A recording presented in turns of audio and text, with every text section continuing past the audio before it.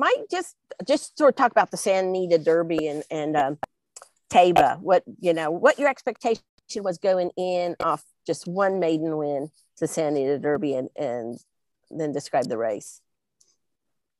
Well, I mean, knowing the talent that he had, I knew he had that kind of talent. But to go from 3/4 of a mile in a maiden race to a 1.8 in a Grade 1, although the field was short, the talent in there was very strong. So, but I knew he had that kind of ability. I figured, well, he's probably got the foundation to get a mile, and maybe his class could get him the rest of the way. If we were good enough to be within a striking distance heading for home. But what really surprised me was the way he finished. I mean, not only did he get the 1.8, he got it with much more left in there. I think that if the race would have gone on a little further, he certainly would have looked like he was going to draw away and win by further. So that really impressed me, and it gave me the belief that I think he should be able to get the 1.25 off just 2 races, which is hard to even put into your think about. But wow, he's just a. So you took a pretty lightly raced horse into the Kentucky Derby a few years ago with Justify. How does he compare to Justify? And also, how do you deal with the fact that you have such an inexperienced horse in such a big venue with so many people and distractions? But, I actually can compare him somewhat. Of course, they're both extremely talented. Although Justify was bigger, it was a bigger colt. But this is a nice sized horse as well. He's got a way of and the way he covers ground is so fluid. Balance is so nice, a lot like Justify, and his cruising speed is high. This colt is actually quicker than I was expecting. I didn't ride him first time out. Johnny Velasquez rode him first time out. Although he was on the lead, he had to kind of ride him out of there to get him there with his first time. Santa Anita Derby day, he left there with run on his mind. If he'd had a little more foundation, probably could have been a little braver with him and just set right off the pace and probably late second. But being he'd only run the one time, I thought, well, I'll let Messier go up there with, see if I can run at him. Not only did that, he did that more. As far as look, I mean, he's only run twice. I don't know what that day is a crazy day. Some very well, and some of them who ran 3, 4, 5, 6, 7, 8 times don't handle it at all on that day. But, it's just each individual is just we have to wait and see. I don't know how. He's pretty intelligent. He's a smart horse, although he feels good. I remember Santa Anita Derby day. He was playing in the post parade, but in a good way. Hopefully the crowd won't bother him, and if that's the case, you just hope for a good clean break, and if I could get him into a nice happy rhythm early on in a good comfortable place where he doesn't have to overcome a whole lot, got the kind of ability to pull it all. For those of us here in Kentucky who maybe haven't got to meet Tim Yakteen at all or don't know much about him, I was wondering if you could provide any insight into him, into his personality or methods, or what we can expect from Tim. Oh, he's a lovely man, really, really classy gentleman. I love riding for Tim. He's one of those guys, man, you just feel good. You feel confident when you ride for him. His horses always look great. They're always in great condition.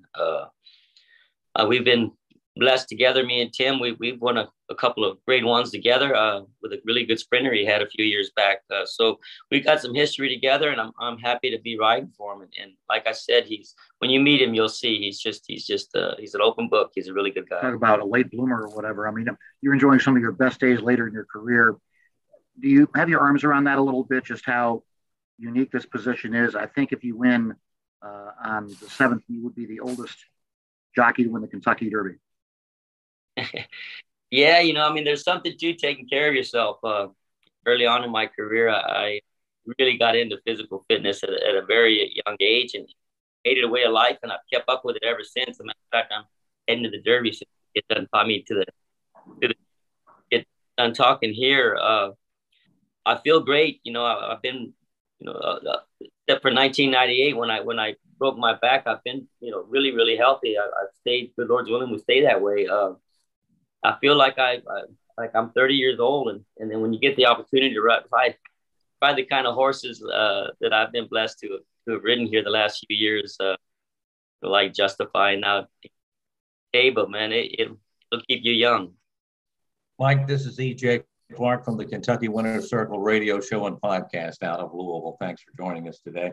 When you look at Taiba's just 2 races, and you talked about it already, but do you think, is this going to take, you've been so great with getting on horses the one time, or, and getting everything out of them, the best out of them. Is this going to take more of your unique skills with this horse? You made a strong case about going from 6 furlongs to 1 1/8 and being impressive, and triple digit buyers and that kind of thing. But still, there's only 2 races going in. We know that Leonatus pulled it off back in 1883. That was the 19th century. So it's been a long time, but you have shown the ability to have that connection with the horse. Have you thought about that, or is that an important aspect that you will bring into the Kentucky Derby? Well, I'm certainly hoping it is. Thank you for the kind words. Yeah, I mean, that's my job is to try and make this as easy as possible for him. You just, like I said before, with a young horse like this, you just hope you get away well. If I can find him, if I can put him in a place where he's not getting, knocked around or having to take too much kickback or having to make up, too much ground. If we can put him in a good, happy place, it'll certainly make it a lot easier. And that's going to be my job, is to try and find that place where I feel that he's well within himself, but he's also in a place where when it's time, I can cut him loose and make it as smooth as possible and not have to stop and start and get jostle around. So you hope for a good break. But what's good about him, though, is he has that kind of speed. If he gets away running well, I see him somewhere up in the first flight, anywhere from the first one to about 5th, 6th, right in there, the first flight of horses, because he's got that kind of cruising speed. Seth. Thank you. Mike, good morning. I'm curious, experience counts, and relate back to your first Derby and when you showed up, and over time, has the experience changed? You hear from jockeys, trainers, and owners how emotional it is coming in through the tunnel and onto the track. How has, if it has, your experience at the Derby changed at all over the years? It changes. I mean, you learn to stay in the moment and not let everything get ahead of you. You'll start riding that race, a month out, if you already got one that's going in, and by the time you get to race day, well, you're exhausted. You learn to kind of pace yourself, stay in the moment. But some things don't change. That emotional part, that coming through that tunnel and you're hearing that song, still puts a big old lump in my throat, and I'm excited to be there.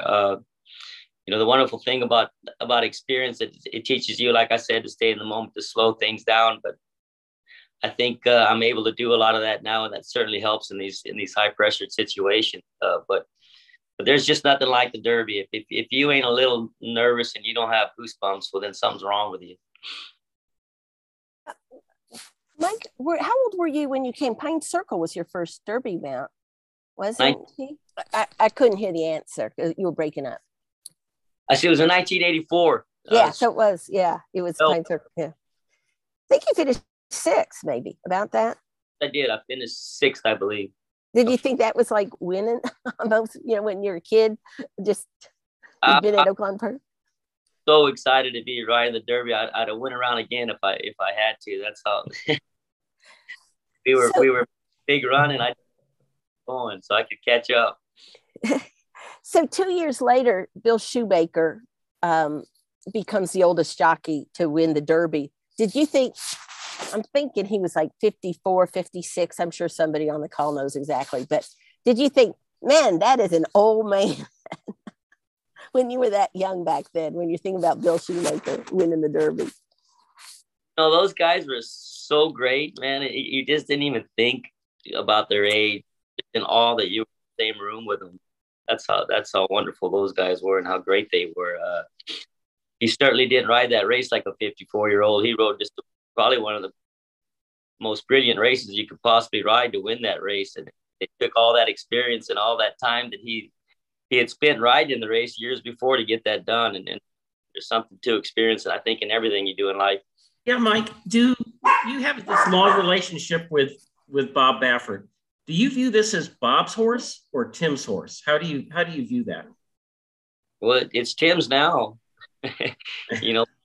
On, and now he handed him over to Tim, and now it's Tim's horse. So, although you'll probably hear a whole lot about like this, coming up into the Derby, but it's not uncommon for a horse to move barns, as it's not uncommon for to change riders at the last minute as well. I mean, sometimes you get a horse early on, and I know that sometimes when I ride a horse early on, sometimes the first time's the best time. The first you ride them, and so it just all depends. It's like I always tell people, it's just like people. It's like meeting people. Sometimes the first time you meet someone's the best time, and sometimes it takes the time to get to know one, and the more you get to know them, the better you like them. So it just all depends.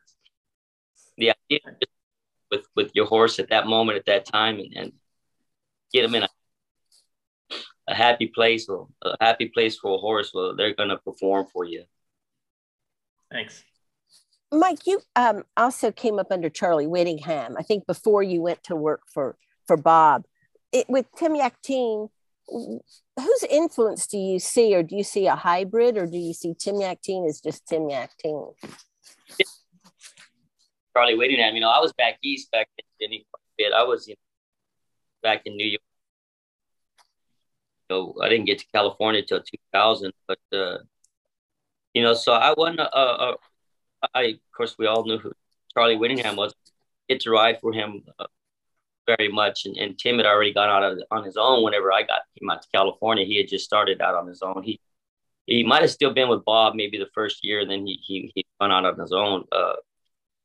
But Tim's his own unique guy as well. I mean, I'm sure he's taken what he's learned from Mr. Whittingham and Baffert and combined it with what he feels, and it makes you who you are. It's like a rider. I mean, I've learned so much from so many great riders, and there's a little part of all them in me. Talk about the field, Mike. As far as we know, more or less, maybe the bottom, the 20 and 19 horses, we're not sure of yet, but we got an idea of how just your thoughts on the field when you look across. And have you really been following all those other preps around the country, seeing who's winning what?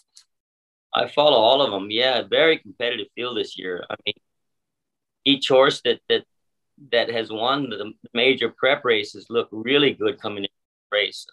They all seem to the best part of the races was all at the end. You didn't seem to see anybody on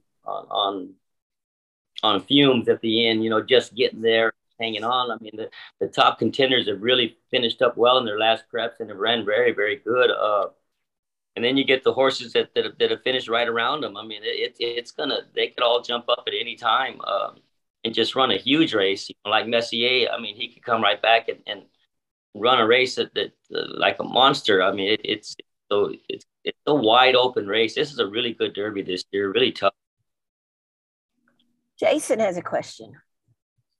Yeah, Mike, as you know, the days leading up to the Derby, it can be kind of a circus back there at Churchill, the media and obligations and all that kind of thing. I wonder what kind of advice, if any, you might give Tim, given this is going to be his first time going through all of that, and the surroundings and all the sidebars, I guess, with Bob and all of that. What kind of advice you might give a guy going through this for the first time? Well, although it's his first time, I mean, you wouldn't think so. At least me knowing Tim going into this Derby, it's not like it's his first time there. He's been involved with with some other horses that have come into the Derby before. So he knows what it's like. you know, and I'm sure he's been told by a lot of his peers as well, man, just go and enjoy it, have fun, stay in the moment, have a good time with it, because this is what it's all about. I mean, this is what we all worked so hard for. And, you know, this is our dream, is to be able to compete in America's horse race at the Kentucky Derby. And so he's going to enjoy it. He's going to have a good time.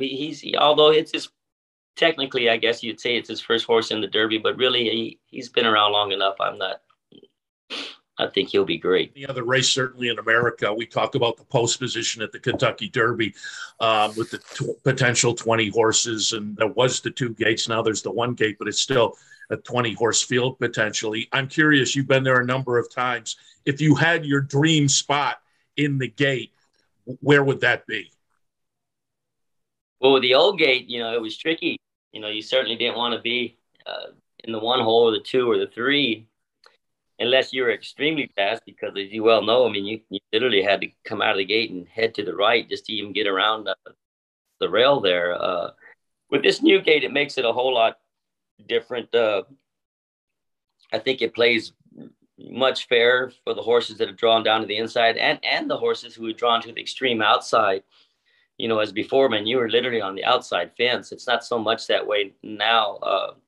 It gives everybody a fair shot. But, you know, the draws, to me, it's not necessarily what number. It's the competition around you. It's the way the race is going to shape up. I think you see how a race is going to shape up from the draw, and you don't know that until they draw. Is the speed going to draw to the inside of me? Am I going to be in between the speed? Am I going to be on the outside of the speed?